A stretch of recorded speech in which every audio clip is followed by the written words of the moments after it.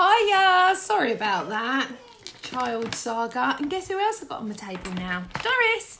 Come here. Come say hello to the world. This is Doris. She's so beautiful. Look at her little love heart. Oh, so cute. Right, off you go, Doris. Because we have got to get... Hi, Diane. Sorry about all this kerfuffle. If you've got children or pets, you'll understand this is what happens.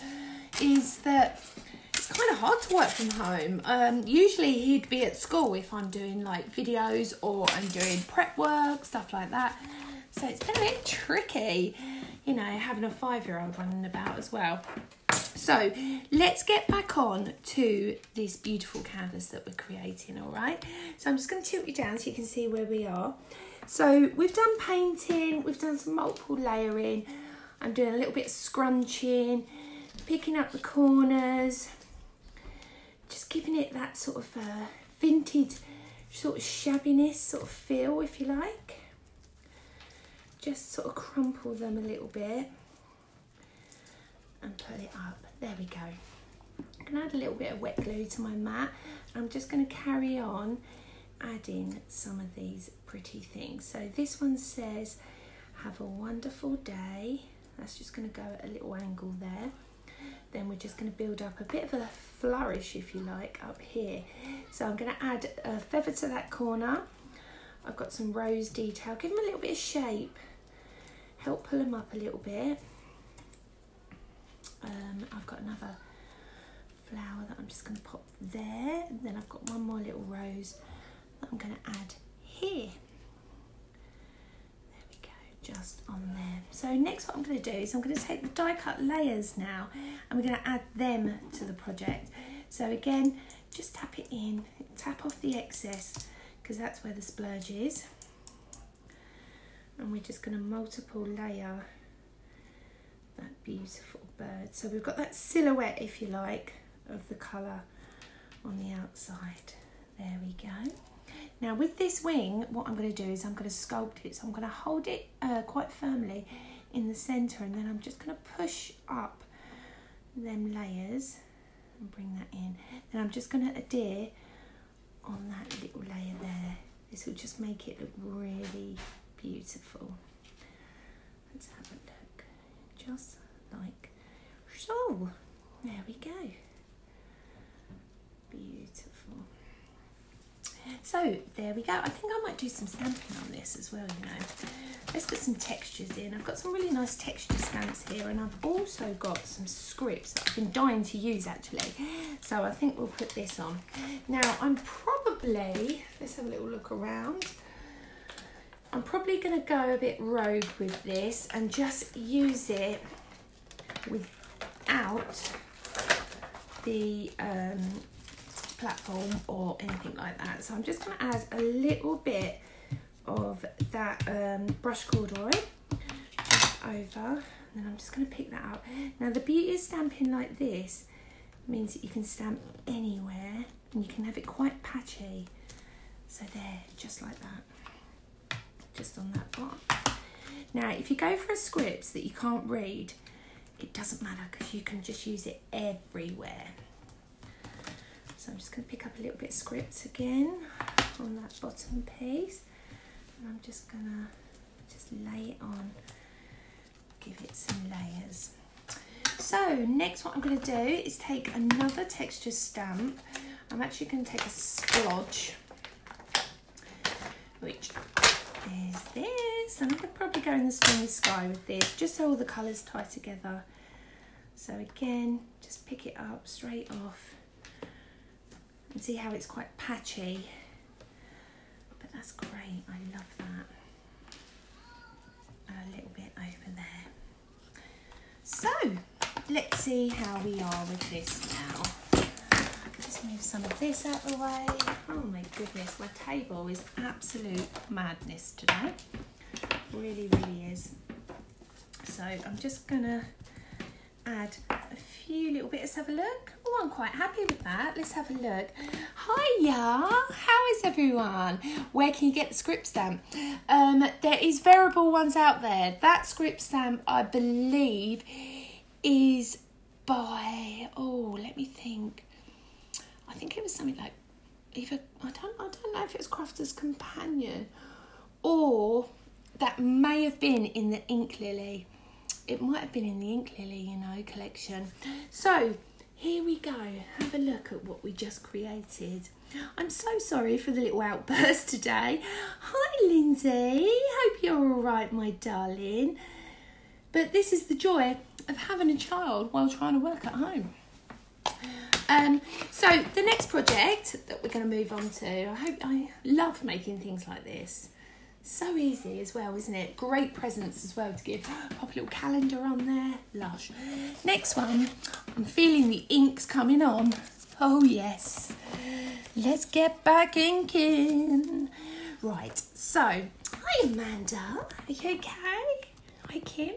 So I'm just going to tilt you down so you can see where we are. Let me just tighten that. There we go. Oh, it tells me off when I rotate that way. I don't know why. Let's rotate that way. There we go.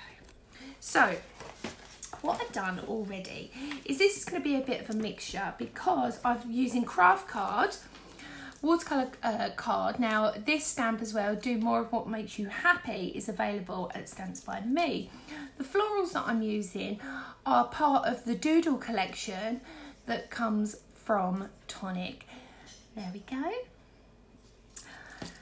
I'm sorry if you've had to watch me in 3 different pieces today. It's all a bit of a pickle, isn't it? But there we go. So I've already done some watercolour background.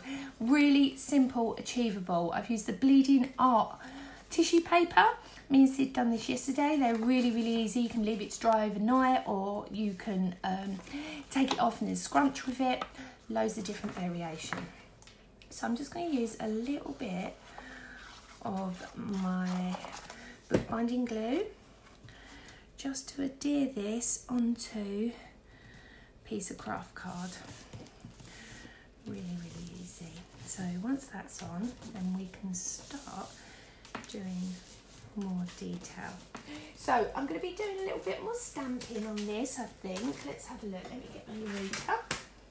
Here we go. This is my dirty Eureka. Oh, she's so dirty.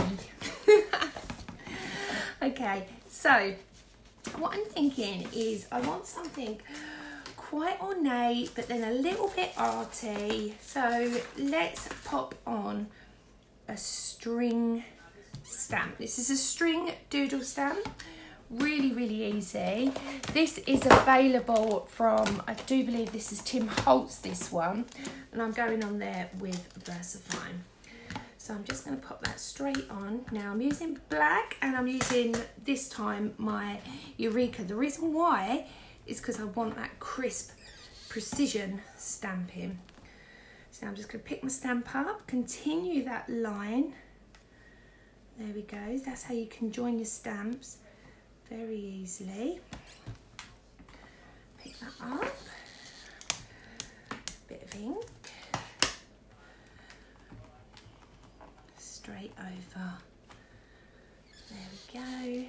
Then I'm just going to finish that bit off there. I wonder if I can just, yay! There we go. Do I want any more? No. Yes. Honestly, I am so indecisive. So I'm just going to place that up there. Again, pick that up. Add a bit of ink. There we go. I'm going to rotate that round and I'm going to do very similar just at the bottom. Just make sure it's in the, yes, that's the place. So again, straight over onto that, just like so. There we go, right. So I've done my little string stamping on top of the coloured artwork. I'm just going to also do a little bit of inking on here. So I'm just going to pick up a little bit of, let me get a nice wet brush. There we go, I'll spray some water into the purple using the Himi crayons again. And I'm just going to use a fan brush, little taps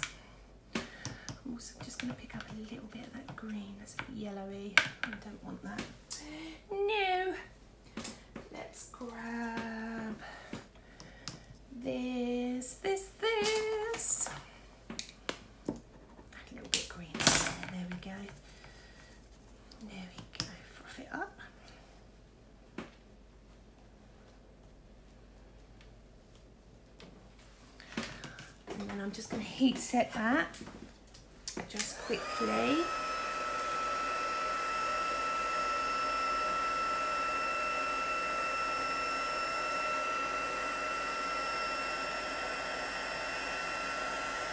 You can even dip if you wanted. Go straight in. There we go. Oh yeah, I like it. I like it.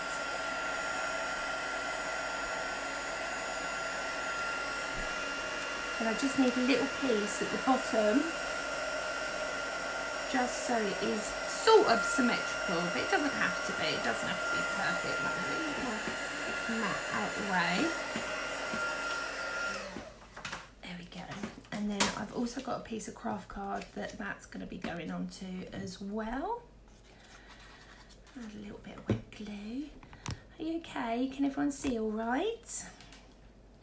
Yeah, so this is like the trilogy today of the Facebook Lives.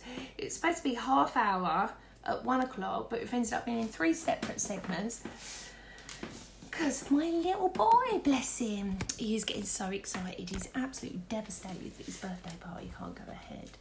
But we shall, you know, we'll have to prevail. We'll have to do something else after lockdown. That's all we can do. Okay, so back here, I need my sculpting mat again, and I'll pop that sentiment just to the side. So the flowers I've already pre-stamped and coloured. These are just ones that I've very easily stamped and coloured. Now this is using Gossip markers on there. This one is using Ink Lily. So you can see the difference and the richness and the different sort of style of pigment. So now I'm just going to sculpt from the back. Now this is quite thick cardstock. I've gone for, this is really thick 300 GSM watercolour cardstock that I've used here. And then I'm just going to squidge them on the front to make them pop. Again, a little bit around the edge, like so. And then pop at the front. So I hope your day is going really well. It's lovely and bright out there today in London. It's not too cloudy, which is nice.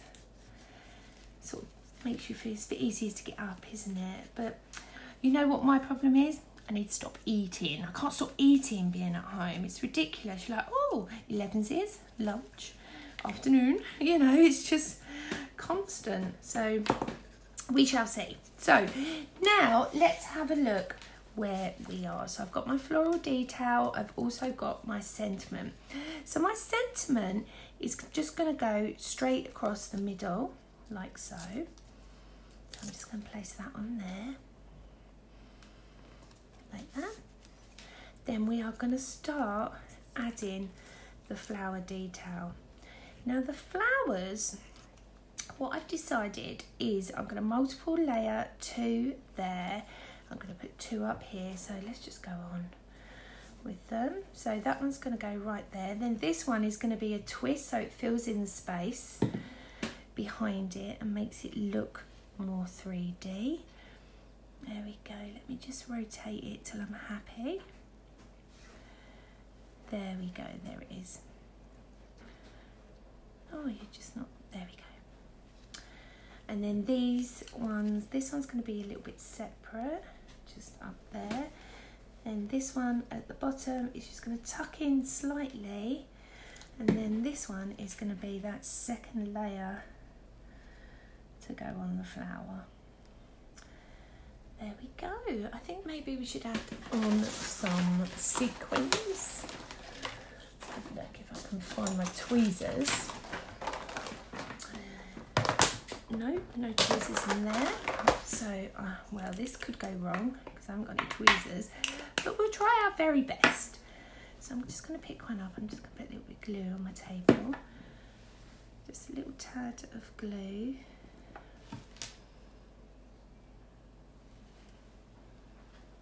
Pop that down. Pick up another sequin. I do love sequins. They're just glorious. They're not as heavy as a pearl, are they? But they're just still so pretty and just give it that sort of luxurious sort of glitz, if you like.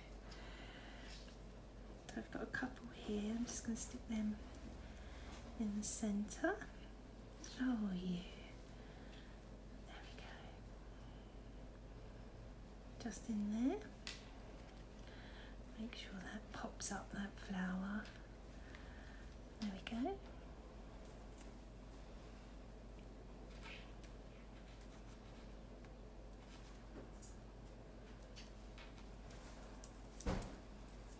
That is not wanting to stick for me. There we go, one there. Right, let's have a look how we're doing. There we go. I hope you like it. So this is a mixture of the string stamp that is by Tim Holtz, multiple layered. The sentiment stamp is by Stamps by Me, and the flower detail is from Tonic Studios. So the 3 projects I've created today, sorry it's been a bit of a saga, but at least you got the trilogy. I made this one, Lessons of Lace, super simple. I made this one with the beautiful bird and the backgrounds from Lessons of Lace again. Then the final one I made was a bit arty, a little bit different, very me, using the trilogy of the different ensemble. There we go. Thank you so much for watching me today. I will add some pictures in of some more detail, so you'll be able to see them a lot better. Thank you so much for joining me. Please subscribe to my YouTube channel, and Monday I won't be doing a live because it's my Sydney's birthday, but I will be back probably Sunday maybe. Should we do Sunday instead? We'll see. So thanks so much. Please take care of yourself and your families, and I will speak to you soon. See you later. Take care. Bye.